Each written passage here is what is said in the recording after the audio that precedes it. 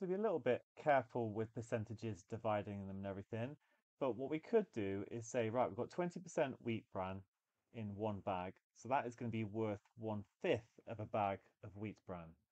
So if we then have 4 bags in total, the overall proportion will be the 1/5 that we have divided by the 4 bags in total, which gives 1/20, or 5/100, or 5%. So that's a really quick approach. An alternative is to say, right, I'm going to have 100 grams per bag. So there's 20 grams of wheat bran, and then there's 4 bags, so there's 400 grams in total, and then convert that to a percentage. In fact, we can divide top and bottom by 4 to again give 5/100, and hence 5%.